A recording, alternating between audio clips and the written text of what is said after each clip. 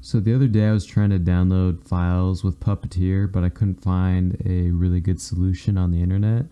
There was a solution where you'd use the HTTPS module to create a new request to the source of the image.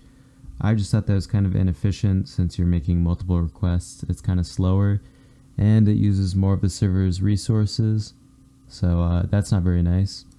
So basically I made this. You set the target URL for where you want to download the video / images from.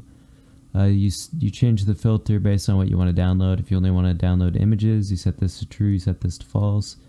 Media is basically just videos. Set the buffer limit to whatever you need it to be.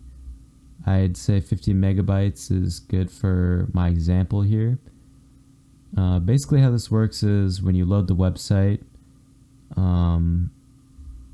the client will send a request to the server to download the image and video files, or the client will try and cache it. Basically this intercepts it and then saves the buffer to a file.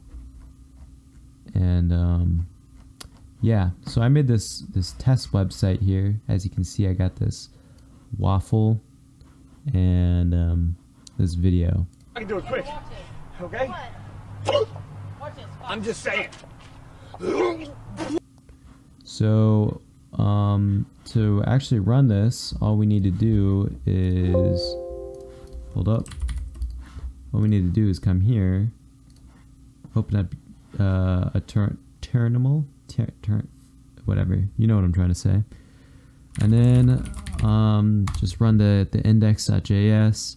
Currently this doesn't exit because I just can't think of a good way to determine when the files are done downloading, but yeah, so they'll just appear in here. As you can see, they're here, so we can exit out of this.